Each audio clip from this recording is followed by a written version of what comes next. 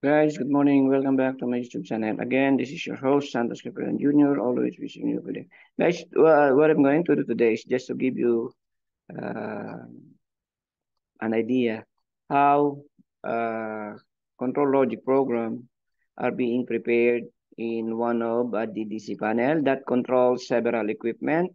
Like this one, we have here dosing equipment, we have fresh air handling unit, we have manual control for some of the solenoid valves. Okay, we have here for water tank control, smoke extraction fan, heat exchanger, and other equipment being controlled in this DDC panel. Okay, just to give you an idea, let me show you the program or device specification. This one is for an old system that we have done several years back. Okay, so as I said, it's an old system of Schneider.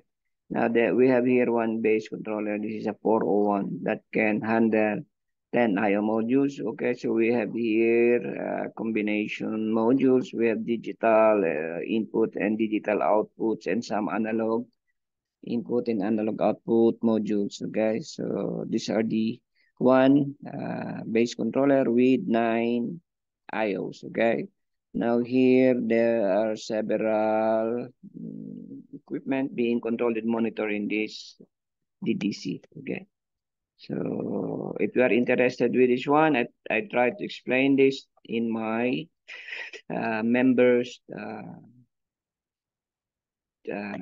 part of the in the member videos. Okay, so guys, so please, if you want to join this very exciting field of building automation, you can join my channel, and you can always have a look how control logic programs are being written for several equipment in one DDC panel.